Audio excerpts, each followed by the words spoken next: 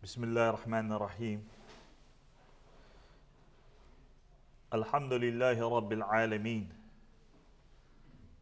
Wa salatu wa salam ala Rasulihil Kareem wa ba'd. Respected brothers, elders, Assalamu alaikum wa rahmatullah. Today, inshallah, we will cover a very important topic which impacts all of us, and that is education, ilm, knowledge. I'm sure all of you have heard the term that the pen is more mightier than the sword. It's a well-known phrase. Is it right? I would say in most cases it is.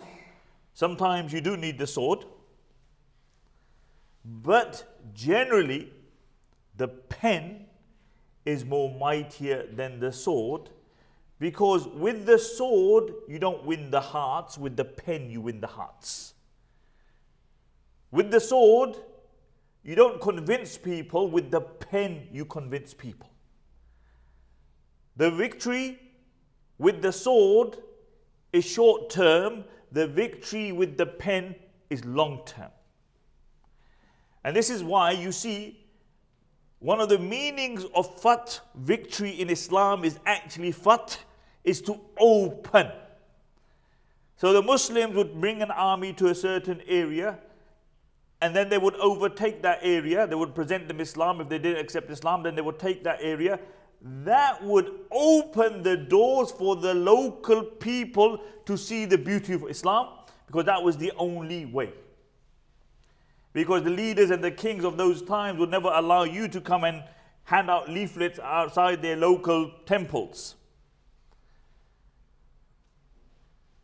Our first revelation is what? Allah reveals in the Quran, Iqra. Iqra bismi rabbika alladhi khalaq. Read in the name of the one who created, subhanallah. Our first revelation is Iqra. Why did Allah subhanahu wa ta'ala bring the first revelation, Iqra? What's the pillars of Islam? Salah, Hajj, Hajju, Sallu. None of that. The first revelation Allah subhanahu wa ta'ala revealed was Iqra bismi rabbika alladhi khalaq. Read in the name of the one who created you.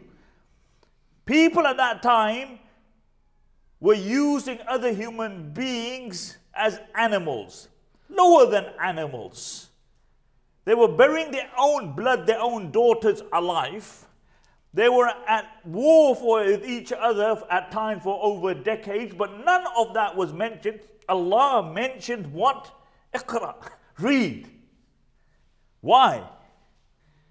Because see, sound knowledge will eradicate all evils in society, will uproot all evils in society. And therefore Allah subhanahu wa ta'ala went for the foundation.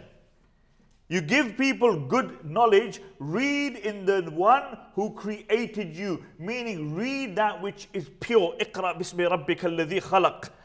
And that will be a source of eradicating the illness and the sicknesses in society. You will no longer bury your daughters alive. You will no longer abuse your daughter-in-law. You will no longer disrespect your parents. You will no longer be disobedient to Allah subhanahu wa ta'ala if your fundamentals is sound knowledge. Otherwise, if it's not sound knowledge, you'll be dealing with the symptoms of not having sound knowledge. So this was the first revelation. And this is why you see, look, ilm, knowledge, pure knowledge. The first thing when a child is born is what? What do they say? They give adhan in one ear, that the first thing that he hears is La ilaha illallah. That Allah is Akbar, that come towards success. You give the iqamah in the other ear. You know, not before, now it's changed a bit, but before, what would they endeavor that the first word of the child would be? It would be Allah. or it will be La ilaha illallah. Now it's mama, papa, cartoon, this, that. But that was what it used to be. Even you look at those who who have very little knowledge in those countries that we come from, they still wanted their children to recite the first thing that would come out of their mouth would be kalima, the shahada, la ilaha illallah, or the name of Allah subhanahu wa ta'ala. Why? Because what you are instilling in that child, because the Prophet sallallahu alaihi wasallam said, kullu mawludin yu'ladu ala fitratil Islam, that every child is born on the fitrah of Islam. He's born on the innate nature of Islam. He's like a clean slate. And then it is society which impacts him. The Prophet ﷺ said, then the parents, they make him a Jew, they make him a Christian, they make him a Magian, they make him something else, they make him an atheist, because the parents have a huge impact on the child. And what is the Prophet ﷺ telling us? That the first madrasa of that child, when that child is pure, is the parents. If the parents fail, often that leads to the child failing. You look throughout the Quran, subhanAllah, look throughout the entire Quran. Literally every qawm that Allah subhanahu wa ta'ala speaks about, that the Nabi came to, what did they say? They said, you know what we're on is what we found our forefathers to be on. And therefore, we found our fathers to be mushriks. We found our fathers to bury their daughters alive. Therefore, we are doing exactly what we found our fathers doing. Literally, in every single case, the destruction of the children was because of the hands of the parents. Because the parents failed, because there wasn't sound knowledge and there was no amal if they had any knowledge. And then you had a man, sallallahu alayhi wasallam, who comes to this group of people. The vast majority of them could not read and write. Our Messenger, sallallahu alayhi wasallam, was unlettered, could not read and write, to the degree that on Sulh al-Hudaybiyah, they finished the treaty off with Muhammad Rasulullah. So the Prophet sallallahu alayhi wasallam turned to Ali radiallahu anhu and he said, Ali, finish it off with Muhammad Rasulullah. So Ali radiallahu anhu writes Muhammad Rasulullah. Suhail ibn Amr, who came on behalf of the mushrikeen, he said, no. He said, Muhammad, if we had regarded you as a Nabi, as a Rasulullah, then we wouldn't have this issue. Delete the word Rasulullah, leave Muhammad, the son of Abdullah. So the Prophet ﷺ now turns to Ali radiallahu anhu and he says, oh Ali, remove the word Rasulullah. So Ali radiallahu anhu says, oh Messenger of Allah, that's difficult for me. They may not regard you as a messenger of Allah, but I do. I can't do that. So then the Prophet ﷺ took the pen and he said, Ali, take my hand over the word Rasulullah. So Ali radiallahu anhu held the hand of the Messenger of Allah and he took it over the word Rasulullah, and the Prophet sallallahu alayhi wasallam erased the word Rasulullah. The Messenger of Allah was unlettered. But the first revelation which descended upon this man who was unlettered was Iqra. Come the battle of Badr. And these are not stories, brothers and sisters, these are not stories. We implement these in our life because that's what changed the society which the Prophet sallallahu alayhi wasallam came to. So the Prophet ﷺ, Battle of Badr, the first battle that the Muslims had with the mushrikeen. What was the ransom? Those who could not give the ransom, but could read and write, what was their ransom? Their ransom was that they would teach 10 people how to read and write, and they would be freed. Subhanallah, these were people who came to kill the Muslims. The Messenger of Allah took them and utilized them to educate the Muslims. And how big was the classes? 10. Not 40, not 50 like our maktabs. You know, the more you get into the maktabs, the cheaper it gets, the more the madrasa earns, and the parents don't care because the lower your fees are. So you have 40 in a madrasa, 30 in a madrasa. The Prophet ﷺ said, no, 10, only 10 per class, 10 per teacher. How long does it take you to teach them? As long as it takes you. There is no time limit. Ilm has no time limit. And this is what the Messenger of Allah ﷺ did. And this is ajib. Why? Because this was a man who himself was unlettered, but he understood the importance of education. Brothers and sisters, no, many of us are old, we've missed the boat, but you do have an obligation to your children, that you give them good, sound education. You make them aspire at schools, you make them aspire at maktabs, you make them deen dar. You know, why do most maktabs fail? Why do most maktabs fail? There's a few reasons, but let me address with a reason which is directly connected to you and I. So you have 3 people in a maktab. And why do I say that the maktabs fail to a degree? Is because we are the only population in the entire country who after school, our children go for 2 hours to a maktab for 5 to 6 years. No other community has that, alhamdulillah. But why do they fail? Why after 6-7 years of studying Islam, we are 4% of the country, but we are 15% in prisons? Why? Firstly, the maktabs are not adequate. The teachers are not trained to the degree that they should be trained. And one of the reasons is that because you and I are not ready to pay enough for that maktab. You want to pay minimal, and then you want the resources of your schools. You want it organized like your school, and then you complain, oh, but at my school, they send me a letter as soon as anything happens, and you're paying £4, £5, £6 a week. That's one. The second part is the children. I don't want to speak about the children because the children are generally the victims. And the third is the parent, which is generally you. Whatever they do at maktab, they teach their children 40 du'as. Over a period of years, they teach them 40 du'as. The child reads the Quran and he reads the Quran with tajweed. And never has he ever heard his mum and dad ever read dua before they eat. Because you don't know the dua. The best you know is Bismillah. For everything, Bismillah. Out of the house, Bismillah. Inside the house, Bismillah. Eating, Bismillah. After you finish, Bismillah. When you burp, Bismillah.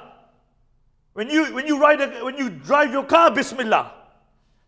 You're mashallah, which is good, alhamdulillah, better than nothing, alhamdulillah. But that's as far as it goes. So there's 40 du'as that child has learnt over those years. He's forgot them all because never has he heard his parents read one dua. So all the effort, all the minute of the teachers at the maktab is wasted at whose hands? Your and I.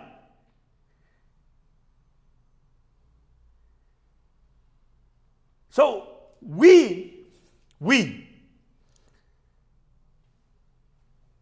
cause the children to be victims. If you don't know your du'as, learn your du'as. You can learn everything else. Learn your du'as for eating. When you sit in the car, learn your du'a. And then make your children read it every single time they sit. After they finish the food, make the child read the du'a. Learn them if you don't know them. Because this is what is the remembrance of Allah subhanahu wa ta'ala. You know what keeps people in the deen? Let me tell you.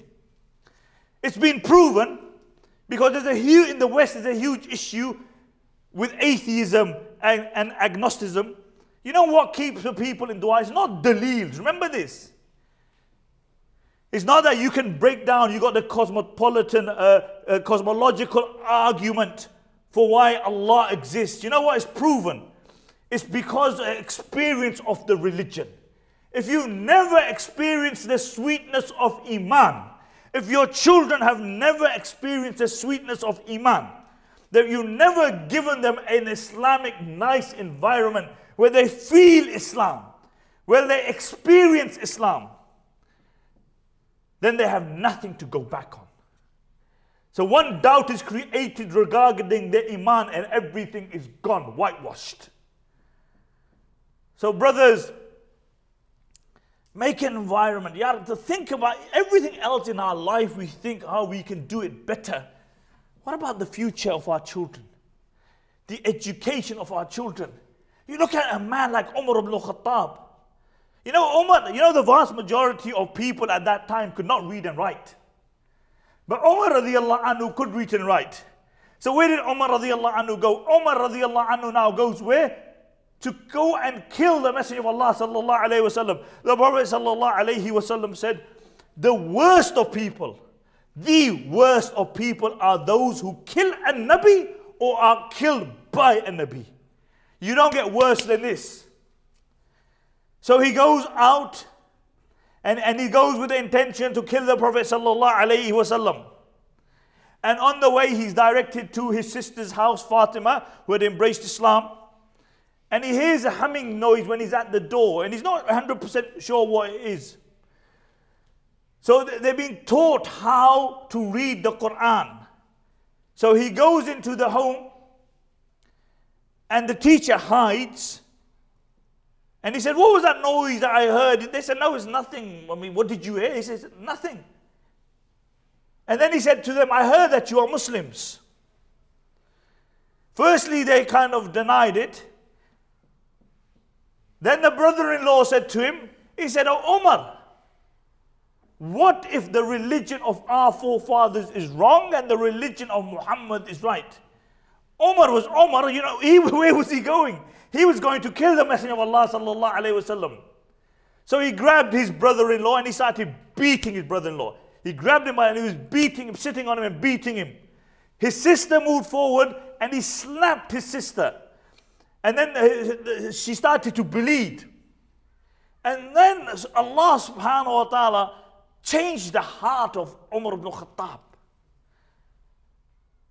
And Umar said, what was that what you were reading? What was that what you were reading? And they said it was the Quran, O Umar, and we ain't giving it to you until you go and have a bath. So Umar radiallahu anhu goes and has a bath, and then he comes and they give him papers with Surah Taha on it. And it started off with Bismillah ar-Rahman ar-Rahim. And the Arabs had no concept of Bismillah ar-Rahman ar-Rahim. They had Allahumma Bismika. Bismika Allahumma. That's what they had. That's it. So Umar reads that word Bismillah ar-Rahman ar-Rahim. And he gets angry and he throws it to the floor. And then he picks it up again and he starts reading.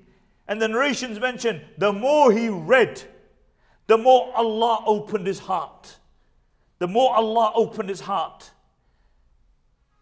The man who went to go and kill the Prophet ﷺ now leaves his sister's house and says, where's the Messenger of Allah? And they say, the Messenger of Allah is in Darul Nadwa. So he's Darul Arqam. So he goes to Darul Arqam, which is at the foot of where the mountain of Safa is now. And he goes there and they see him, and the vast majority of Muslims had migrated to Abyssinia. There's only a handful of Muslims left. So they got scared. This was Umar ibn Khattab. He's got his sword with him. So Hamza radiallahu anhu was there, and Hamza said, let him come. If he wants khair, alhamdulillah. If he doesn't want khair, we'll kill him with his own sword. So Umar radiallahu anhu knocks on the door. And he walks in and they grab him by the arm from both sides. And the Prophet ﷺ moved forward and he grabbed him by his garment. And the Messenger of Allah ﷺ said, Umar, when will you come right? When will you come right? Only after destruction followed you like it fell Walid ibn Mughira. And Umar radiallahu anhu fell to his knees. And he said, Ashhadu an la ilaha illallah wa annaka Rasulullah wa annaka Rasulullah. He said, I bear witness that there is no God but Allah, and that you are the messenger of Allah. Umar, because of the barakah that he could read and write, saw the noor and the beauty of Islam. Allah says, فَعْلَمْ أَنَّهُ لَا إِلَهَ إِلَّا اللَّهِ. Know that there is no God besides Allah. Fa'lam, have knowledge. You cannot recognize Allah if you do not have knowledge. Before you can even become a Muslim, before you can even become a man of a person of Iman, fa'lam annahu la ilaha illallah. Know that there is no God besides Allah subhanahu wa ta'ala. And this is why, brothers, very important that we educate our children, but we educate them however we educate them. That education has an Islamic dimension to it. If you make them doctors, they should be conscious of the fact that what they are doing is ultimately they are serving creation and serving Allah subhanahu wa ta'ala.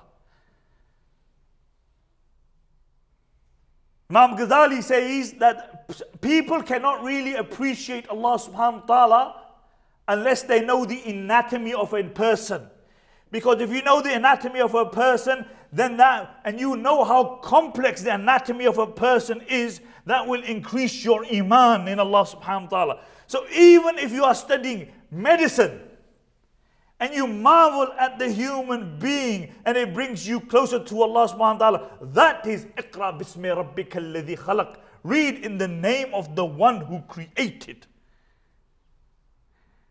And therefore, brothers, we need to invest in our children. Give them a good education, though they are achievers. You know, a research came out recently which said Muslims of all religious denominations, even non-religious denominations, the lowest achievers in secondary education, in university education are the Muslims in attaining a higher degree. So in attaining a first or an upper 2-1, the Muslims are the lowest. The average is 76%. The Muslims is 65%. And there's a number of reasons for this. Background, other reasons. But there's also one reason that the report mentions. That they're discriminated against. So they saw any university which had a reasonable amount of Muslim staff, the Muslims achieved higher. Where they had very little Muslim staff, the Muslims achieved lower. So they say one of the reasons for this is that the Muslims are discriminated against. So brothers, the only people who are going to have to be a notch above everybody else is you and I, just to get a fair playing field. So we make dua that Allah subhanahu wa ta'ala make us people who really appreciate ilm, which brings us closer to Allah subhanahu wa ta'ala. We make dua that Allah subhanahu wa ta'ala make our children pious, that Allah subhanahu wa ta'ala make our children our future, our source of sadaqah jariyah, that they contribute and they become an asset to the ummah. Barakallahu feekum, jazakumullah khairan. Assalamu alaikum wa rahmatullah.